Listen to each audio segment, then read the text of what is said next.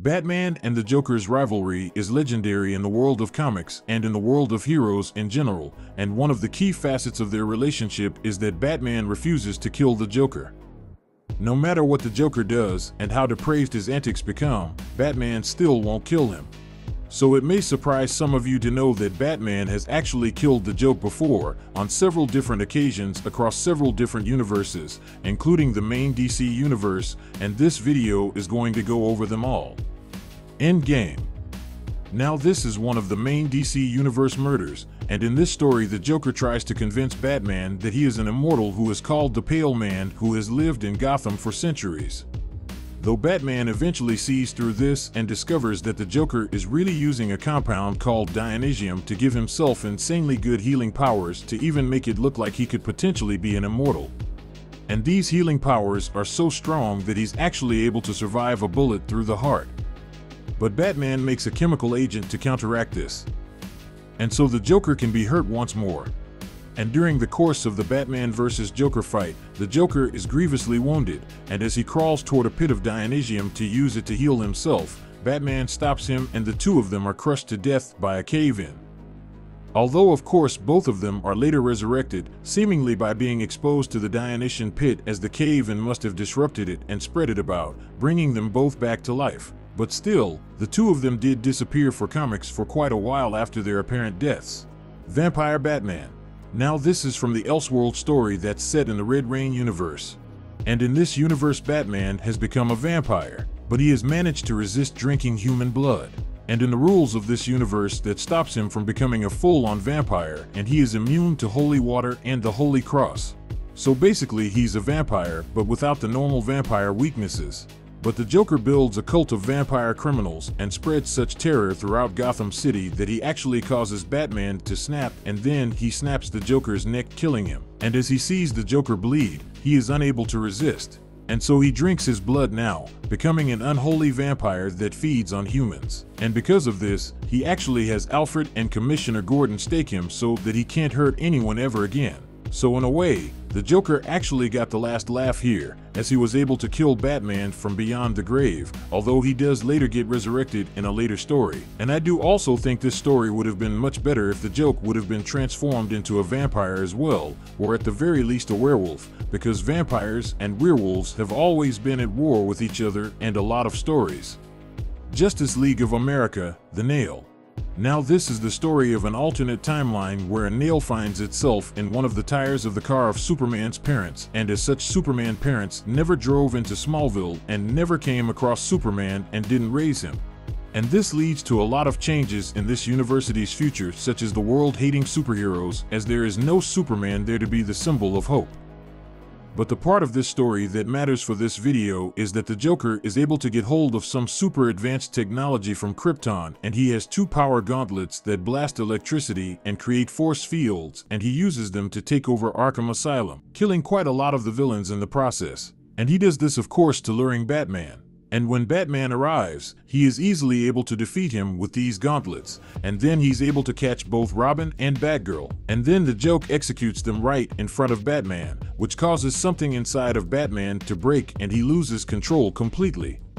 And so when he gets free of the force field, he disarms Joker and then snaps the Joker's neck and kills him on live television. Unfortunately, Batman is unable to live with himself after this, as the guilt of taking a life is driving it mad, and so he hands himself over to the police. Although when it goes to court, they declare it an act of war. After all, he did kill the Joker. Not a lot of people really care about that guy, and so they let Batman go free. And though he never forgives himself, he does continue on as Batman, the Batman who laughs. Now this is one of the most popular alternate Batman, and his origin directly comes from Batman's greatest fear and desire, which is of course killing the Joker. Now in this universe, this Batman is pretty much the same as the one we're used to in the main DC continuity, as is everyone else in the rest of this universe. But the Joker goes on a killing rampage worse than anything he's done before, setting bombs all over Gotham in an attempt to destroy the city. And he's even killed Commissioner Gordon. And when he shoots and kills a couple coming home from the theater with their child, which is of course mirroring Bruce Wayne's origin story, Batman finally has enough, and he's pushed so far that he snaps the Joker's neck, killing him. And in doing so, he releases a Joker toxin that was sealed inside the Joker's body and could only be released upon the Joker's death. And because Batman was in such close proximity when he killed him, he is exposed to the gas and it alters his mind, turning him more like the Joker. Except that he's the Joker with all of Batman's training, skill, tactics, and resources, which explains why he's such a fan favorite. The Killing Joke. Now this one's actually a bit of a gray area. Although we don't technically see Batman kill the Joker, it is heavily implied that he does. Basically, at the end of the story, the two are laughing and sharing a joke, and then the Batman snaps his neck and kills him. Whenever he does kill the Joker, he does like snapping the neck, and that's why the laughter so abruptly stops in this moment. Batman basically doesn't feel like laughing after the joke is dead, and obviously the Joker can't laugh once he's dead. Now whether you want to count this as a death is up to you, because the Joker certainly didn't stay dead in the main DC universe and they never actually showed it on panel, but it has been revealed since this was written that Alan Moore did intend for him to be killed, which is why the story is called The Killing Joke. Batman. Damned. Now this is a bit of a confusing story. It basically starts out with Constantine coming to Gotham as Batman goes hurtling off a bridge while wounded, and it's a fault that should have been fatal, but Batman somehow survives. Or rather, he doesn't survive. Like I said, it gets a bit confusing, but it seems that the Joker was attacking Batman, and Batman became fatally wounded, and he was scared that if he died, then Gotham will be left alone with the Joker, and he couldn't allow that to happen.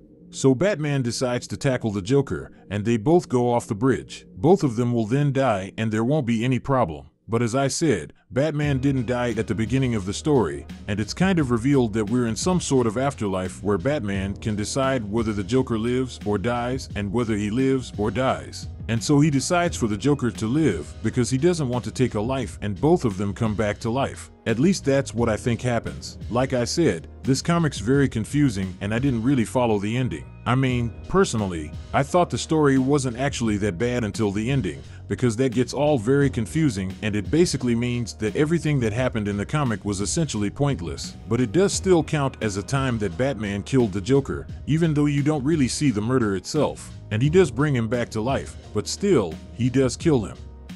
Injustice. Now, as we all know, the Injustice universe really begins when Superman kills the Joker and then basically becomes a totalitarian dictator. But in the comics of the Injustice universe, we see a glimpse of a different type of timeline.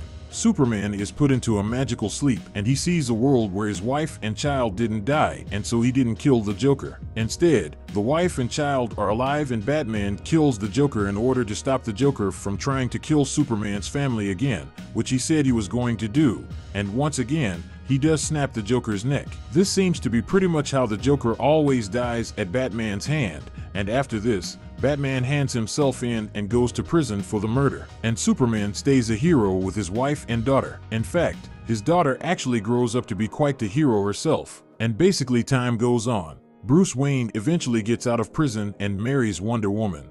And the whole universe is pretty much a utopia, which makes it even more tragic when Superman is awoken from the magical sleep to learn that it was all a lie.